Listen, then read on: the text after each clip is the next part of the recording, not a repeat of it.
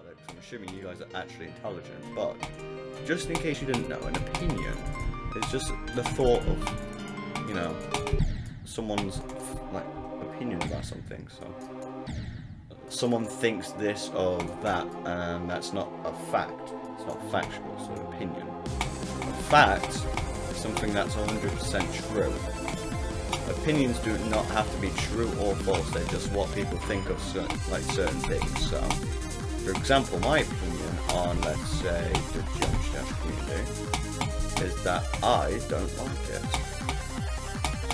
Or maybe, in other terms, my opinion is that the Jump community sucks.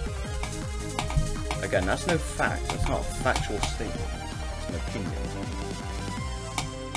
If I was to say that Jump Dash is over 30 million downloads or whatever, that's a fact. You can look it up yourself, it's factual.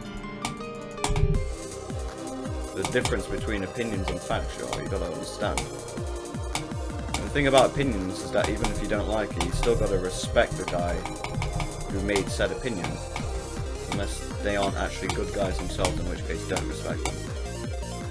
I'm just trying to educate y'all, just in case you didn't know.